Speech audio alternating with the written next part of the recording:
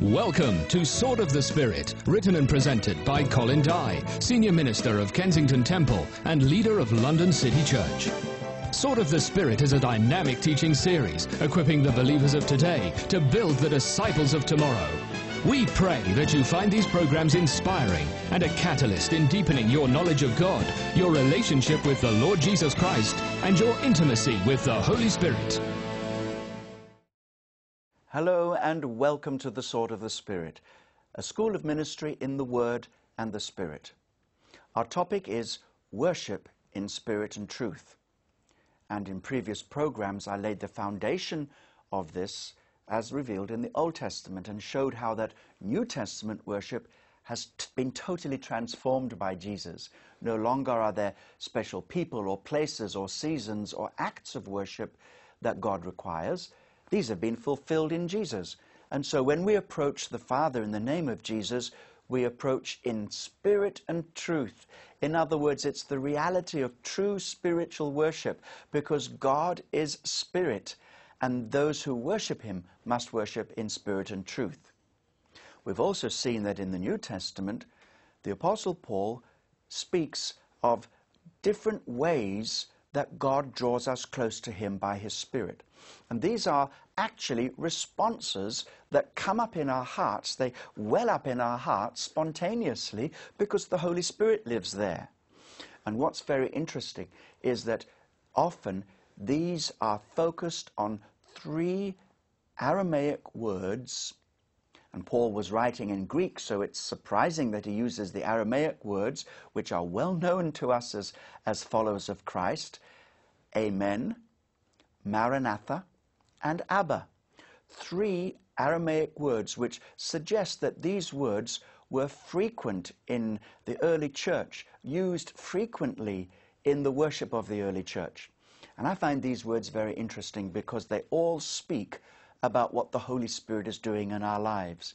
First of all, that word Abba. It speaks about our Abba relationship with God. The Spirit enables us to cry, Abba, Father. And that's at the very heart of worship. It's the most fundamental thing of all, that we know God as Father, Abba, through Jesus, by the Holy Spirit. And of course, the word Amen is very clear. Almost in every language, it means, yes, so be it. And the Holy Spirit moves us from within as we bear witness to the truth of whom we worship. Amen. And of course, Maranatha means, even so, come, Lord Jesus. And the Lord is coming soon. And it's the Spirit of God that causes our hearts to yearn for the coming of Jesus. And so all of this is found in the Apostle Paul's teaching as he writes his letters to various early church groups. So we're going to have look a little bit more deeply at what Paul has to say about worship in his letters.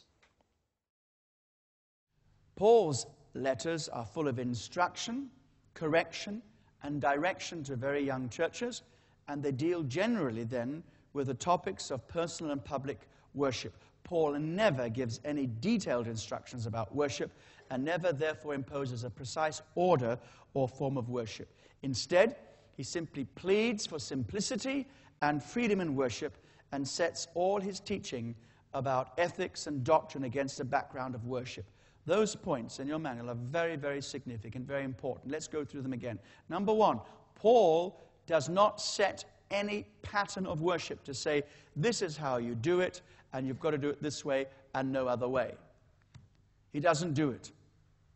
Neither does he say there is one right way of worshiping. Instead, he focuses on attitudes. He mentions that he emphasizes freedom and liberty, spontaneity, and doubtless the work of the Holy Spirit. That's the first thing.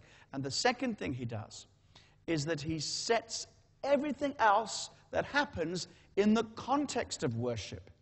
Ethics, the call to a holy life, is set in the context of worship. And worship is set in the context of celebrating who you are and what he has done for you, what God has done for you. So that your lifestyle it flows out of a heart that's renewed and a heart that's ignited with the passion of God expressed in worship. And so it's so important to see again this link between worship and life and living. Worship is a lifestyle. and your lifestyle should be a worshipful lifestyle. And that's not just those moments of private or public and corporate devotion where we perform certain acts of praise and of worship, but the whole of your life is to be lived as an act of worship, as he says in Romans 12, verse 1, to present our bodies as living sacrifices. And so our lifestyle is set in the context of worship, and so also the doctrinal teaching that he presents is set in the context of worship. I think of that passage in the book of Romans when Paul has been expounding God's purposes for his covenant people, and how that as the Jews hardened their hearts and God used that as an occasion to bring the Gentiles in and is going to have mercy again on the Jews, and it's all working together, and he just stands back and he says, "Oh, great is the glory and the riches of his grace. It's so wonderful," and he presents that doxology. And so there is form and shape here as the Apostle Paul teaches. He is never merely teaching doctrine. He is always bringing people into an encounter with God and an experience of worship with the living God. And especially as we see worship in its broadest context, as it's the heart set on fire with a passion for God, and the mouth expressing that in praise and worship, and the whole of that attitude being reflected in the bodily stance and worship and dance that God ordains that we should experience in his presence. We see that Paul emphasizes a great deal about baptism and the Lord's Supper. And he relates these sacraments, we may call them, to public worship. And we look at these in detail in the seminar, Glory in the Church. But we should recognize in the context of worship that the Lord's Supper particularly was celebrated in the context of public worship in the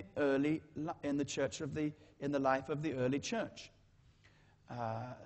One of the important things, I think, that is preserved throughout Paul's letters is the freedom of worship that we are to experience in Christ. In the letter to the Corinthians in particular, Paul deals with many issues which have been of an urgent, pressing concern to this fast-growing church in the ancient Greek world.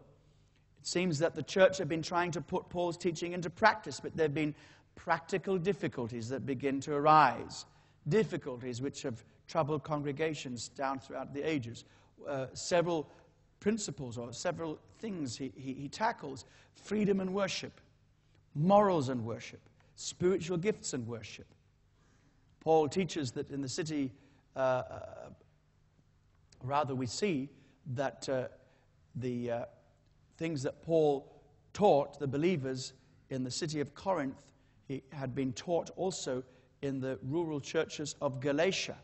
And the main points of this was that in Christ there are no distinctions between class, race, or gender, and Christ has given believers a new freedom.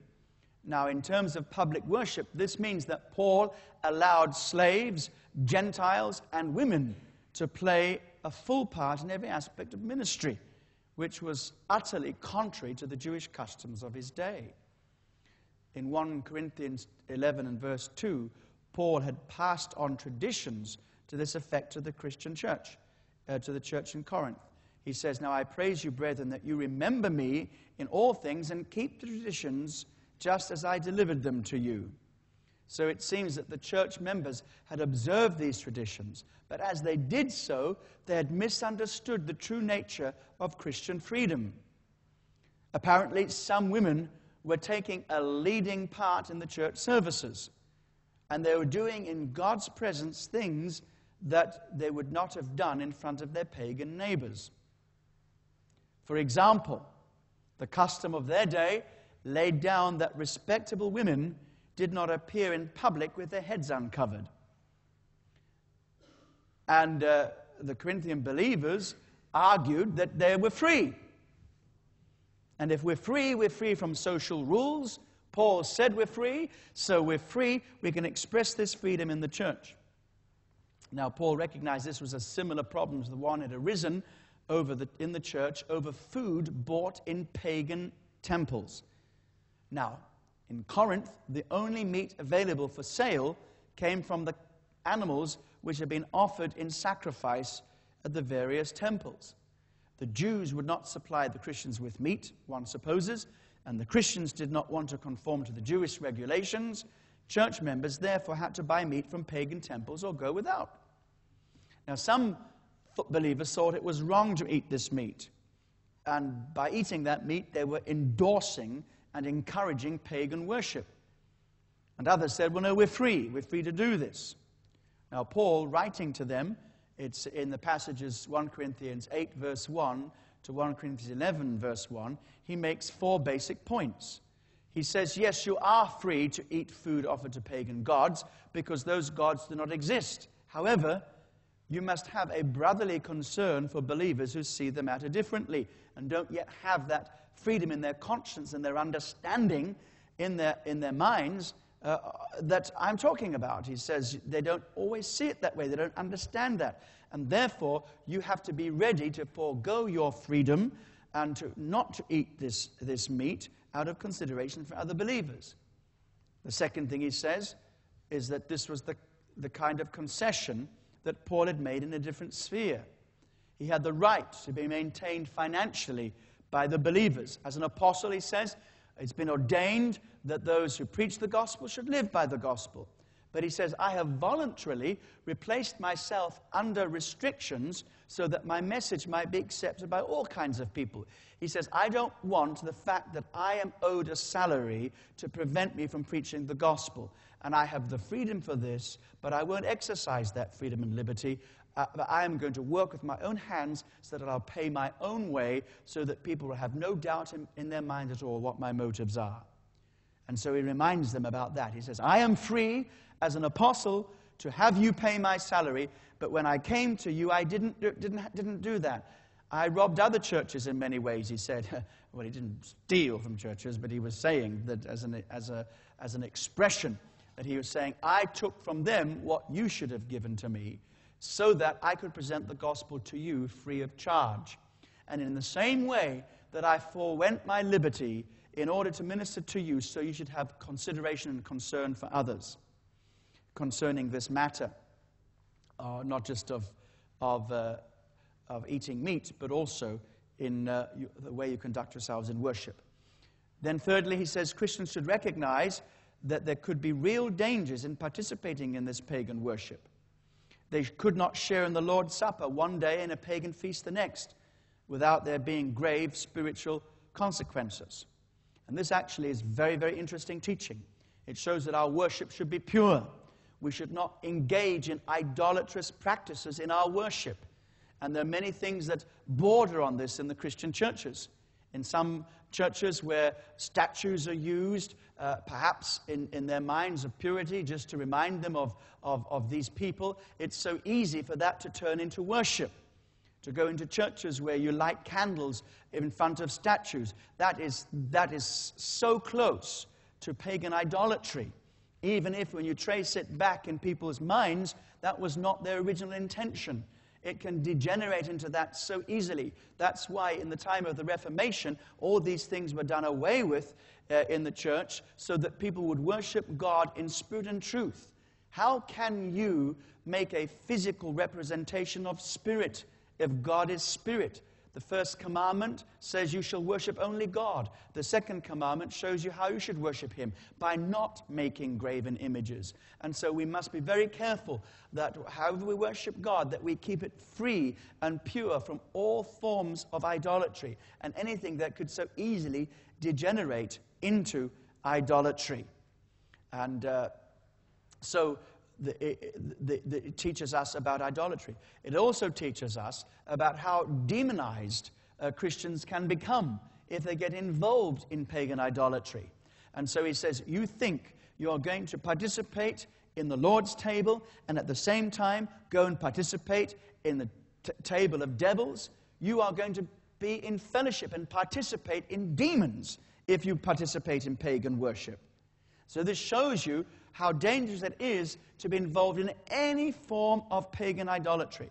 And that's why people coming to Christ from different religions are encouraged to destroy every link with that previous paganism and that previous idolatrous connection. And those things can have an ongoing effect in people's lives, as it is a demonic entrance point into people's lives. And the third thing we see about what Paul says here is that the Lord's Supper is the opposite side of this. It's the other side of the coin. If you participate in a pagan festival, you get yourself exposed to demonic spirits. When you participate in the Lord's Supper, you are participating in the body and blood of Jesus Christ in a real way. The Holy Spirit will meet you in that place of worship around the Lord's table in a very, very special and real way. And more of that teaching comes in Glory in the Church in that seminar.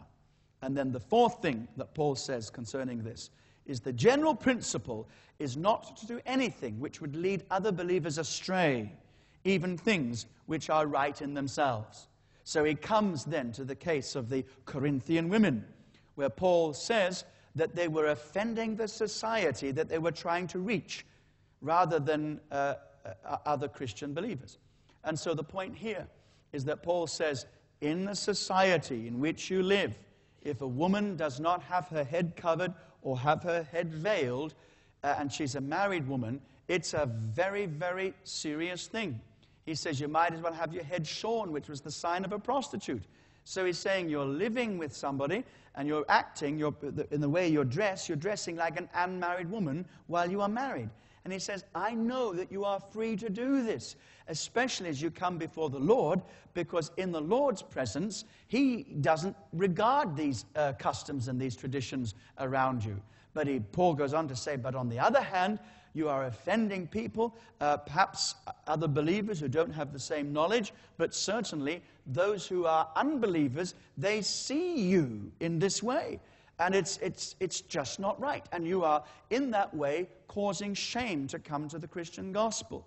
And so, therefore, he says, while you are free from these cultural restraints in your worship, nevertheless, you need to take them into account for the sake of offense, for the sake of the gospel. So the gospel would have no stumbling block, and there will be effective evangelism. And so he says, any women taking public part in the church's worship should follow the prevailing social customs and do so with their heads veiled.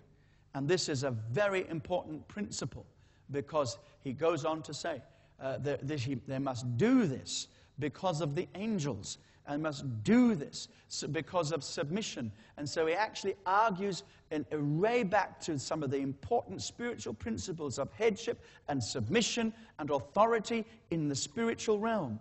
So he says, you think that by exercising your freedom in this way that you are being clever. He says, actually, no, you're going right against everything that the Bible teaches us about spiritual authority. And so we have that understanding then today. When we worship God, we must do so in ways which are not offensive to the customs of the day. And that varies from place to place. It varies from position to position. I mean, in some places in the world, it is offensive for men and women to sit together in public places. And so if you go into those churches in that time, it's no good saying, we don't believe this, we don't agree with this, we're going to sit together. That will cause great offense. And you find in some churches, I've preached in churches where the men and women are not allowed to sit together. Has anybody been in a church like that? Okay, many people from Africa, it's in that way. How many people have not been in a church like that? Okay, so it seems very strange when you walk into a church like that, the men on one side, the women on the other side, and you think, what's going on here? But there are customs. Now, in the presence of God, we don't have to fulfill those customs. God doesn't expect us to fulfill the customs and traditions of men. But if we are seeking to reach that society, our freedom is something we are willing to leave on one side in order to reach people with the gospel of Jesus Christ. Another example of this is Timothy. He was circumcised by Paul. Now, Paul knew that Timothy didn't have to be circumcised in order to be accepted by God, but he knew that he needed to be circumcised in order to be accepted by the Jewish believers that Paul was trying to reach and the Jewish people that Paul was wanting to reach. Paul himself said, I become all things to everyone. In other words, to the Jew I become as a Jew, to the Gentile I become as a Gentile, so that I can reach them. And so the freedom that Paul speaks about is not a freedom that we stand upon, and in standing upon that freedom, put a stumbling block in the way of those people who don't yet know Jesus Christ. Then the Apostle Paul deals with the issue of morals and worship. And he's concerned what was happening here in the Lord's Supper in Corinth. Instead of carrying out the instructions which Jesus had given and Paul had passed on to them, these believers seem to be turning the worship service, the Lord's Supper, into an occasion for feasting, for revelry, for pagan revelry. And they were bringing their own food to the Lord's Supper, having private feasts within the meeting instead of within their own homes. And the pattern probably was this. The wealthy dignitaries in the church, they didn't have to come in late from working in the fields and get themselves all washed and cleaned up. They had all the slaves and the servants to do that. And they were very, very wealthy. So it's the Lord's Supper. Okay, what are we going to take? And so they'd go to the ancient equivalent of a refrigerator and get the most massive meals and probably compete with one another, so they get most expensive kind of dishes. And they'd sit down and say, right, we're going to have the Lord's Supper. And they'd dig in and eat. And the field workers, the slaves and the servants, they were coming in late. They had to get back home, take care of their masters and take care of their work at home, and then get washed and cleaned up, and they'd be coming later to the meeting. And by that time, the richer folk, they had already eaten, and you know, Paul says, and the way you were eating was quite outrageous, and you were having more than just a little sip of that communion wine, brother. They were drinking it, and some of them were actually getting drunk. And so when their other brothers came, they're having already in the middle of a party that would be much more representative of a discotheque than the house of God. And they were getting drunk and stuffing themselves and having no concern about these other people coming in late. And Paul says, this is not the Lord's Supper. This kind of behavior is bringing judgment on you. That's why you're sick and some of you are dying. It's that serious. Paul spoke about the divisions within the church, which he exposed and opposed. And that was now manifesting within the public worship. And as far as Paul was concerned, this division and ungodly revelry was dishonoring the Lord's Supper and the body of Christ. He says, you're not thinking about what you're doing, and you're bringing judgment upon yourselves. Fellowship means sharing. It means participating. And how can you possibly share together like this if you are behaving like that? And the Lord's Supper is in some way a sharing of the sacrifice of Christ. He says that in 1 Corinthians chapter 10. And just as the Jews relived the experiences of the Exodus and the Passover, so believers participate in the sacrifice of Christ by identifying themselves with it by faith. As they take part in the Lord's Supper. And they were committing themselves for the mission of Christ. That's why it was morally impossible, Paul says, for you to share in both the Lord's Supper and any other form of idol worship. By fellowshipping in Christ's death through the supper, we're automatically excluded from any fellowship which compromises our position in Christ. Paul's loaf that he speaks about and one body, these ideas that he speaks about in 1 Corinthians 10, make it clear that Christian fellowship includes all who participate in Christ. And all are united in one loaf, in one body. Paul says, you are all one body because you participate and share in the one loaf of communion. He says it's one loaf. We do it together, friends, or we don't do it at all, he says. So this, Paul says, the Lord's Supper has an inbuilt requirement for unity. And so there are profound moral and spiritual implications about sharing in the supper. Quite simply, we should not dare to share in the Lord's Supper if we're not sharing with all others of fellowship in and with Christ. They're very strong statements. And so he says, when you participate this way, you're doing it without discerning the Lord's body, and then you are condemned. Presumably, this refers to those who weren't maintaining the purity of the Lord's body. But also, it would have something to say about those people who were left outside of this part of the communion service. And so he says, now listen, two things. First of all, if you're hungry, eat at home. If you can't wait to eat when it's late, if you're used to having your food early and you can't control yourself, then eat your food before you come. You don't come here to stuff yourself. It's the first thing. Second thing he says, and before you eat here, you wait till everybody comes together. So you do this as one body, and you acknowledge one another, and you discern the Lord's body and receive the Lord's body. That's the body of Christ, the church. This shows that the spiritual dimension of the Lord's Supper is absolutely paramount. And arguments about the size of the bread and the flavor of the wine all miss the point. Paul's teaching is that the Lord's Supper is a spiritual meal, and the spirituality of it should be central in our worship as we come together. It was, as he says, a memorial, which is that active participation in the events which are symbolically represented in the bread and in the wine. In other words, when you take the bread and wine, Paul says, this is a spiritual experience in which all that is represented there comes home to you. The Holy Spirit drives it home to you, seals it in your experience, so that you engage in the Holy Spirit and enjoy something that you do when you have communion, that you can enjoy in that quite the same sense nowhere else.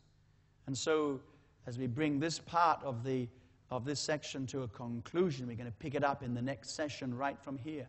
Let's remind ourselves that we're talking about worship in spirit and truth, and you can see spiritual mindedness is of paramount importance in every aspect of our life of worship and our service to the living God. Well, that's it for this session. I'm going to get ready for the next session. We'll see you when we come back at this particular point to continue worship in the New Testament. God bless you.